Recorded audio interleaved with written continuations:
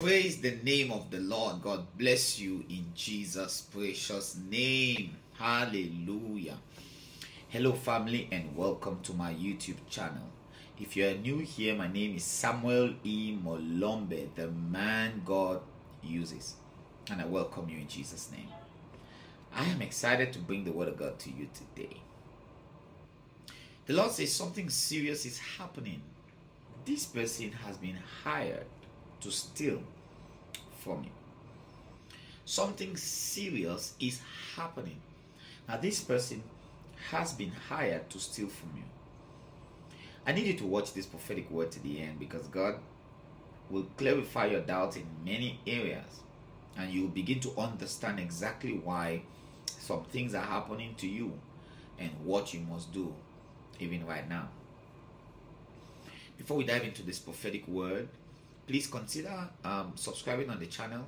Make sure that you are part of our Christian community, so that when the word of God comes, you will be the first to know that a new prophetic content has been uploaded, and you can dive right in and eat.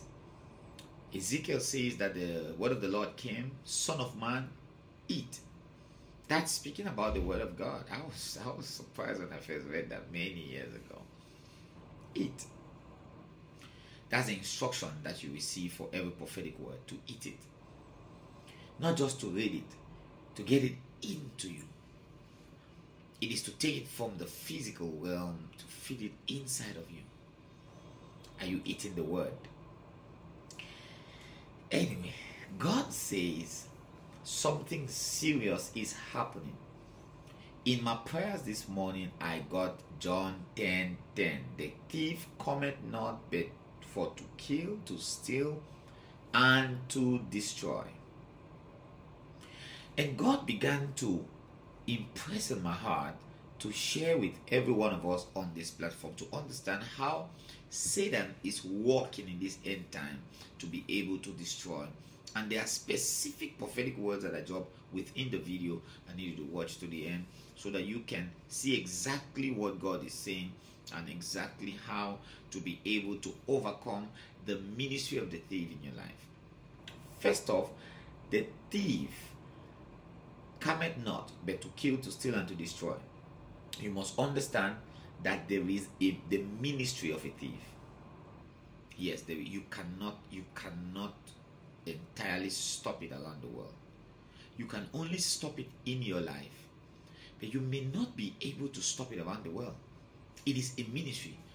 The Bible says that he makes the destroyer to destroy. Speaking about God, that God made the destroyer to destroy. So it is a covenant that will keep you or set you above the realm where you can be stolen from. The thief cometh not but to kill, to steal, and to destroy.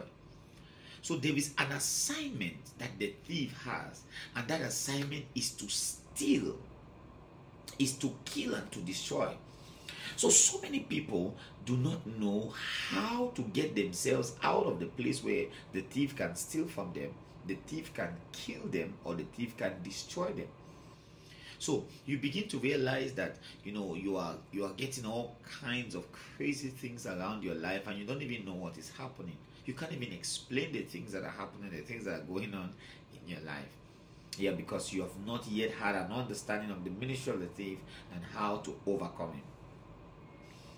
The Lord is saying, if you see these signs, there is a thief in and around you, and you need to do the following things to get the thief off you. Now, number one, uncompleted projects, have baked miracles, promises that never materialize, engagements that never turn to marriage.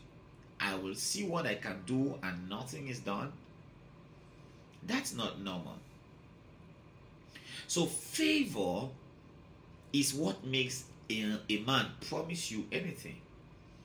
So you find favor and he says, you know what, let me do something. And the moment he speaks like that, it's not only you that hears it, the thief hears it and comes and steals the desire to bless you from their heart, steals the urge to sacrifice towards you from their heart. Because every blessing is a sacrifice. At some point, the person that is, being used to bless you is also sacrificing whatever he's wanting to give to you. You see how it works?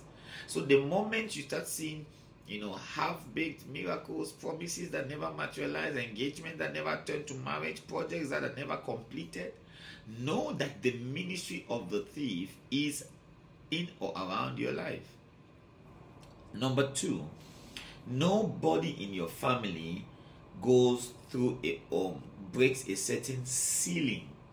There is literally there's a literal ceiling over your head that nothing you do you are not able to break that. A while ago, somebody came to my office and was crying that I have never handled XYZ amount of money, and it was such a small amount that I was like, what? And the Lord told me, don't minimize that. There are people who are under demonic siege. There are people who are under satanic bondage. The ministry of the thief. Now, the question is, if you've never handled that, is it like that is not in your destiny? Or where does it go? It's there. God have given us all things that pertains to life and godliness. That's what the Bible says. It's in the scriptures. But where is it? If it is not in your hands and it was in your life, well, walk the math.